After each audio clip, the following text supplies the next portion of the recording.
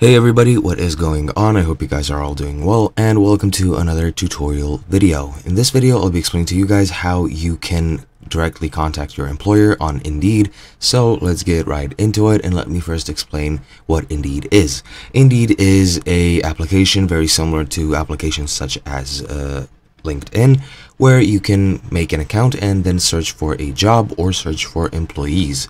If you are a job seeker, you can search for jobs using certain keywords, job titles, company names, locations, cities, countries, zip codes, or even remote jobs, and a lot of different things. And if you're an employer, you can put up job listings to search for employees for your company or for your startup or for whatever you would like.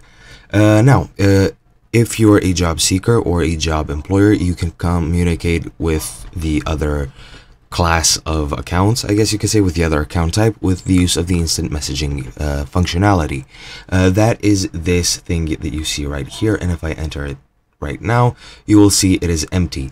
And to directly contact your employers through the instant messaging or through the messages tab, what you need to do is wait for the employer to contact you first. So you first need to apply for a job, and if somebody accepts you or wants to contact you for that job, they will write you an instant message, and you will get a message here where you will then be able to apply.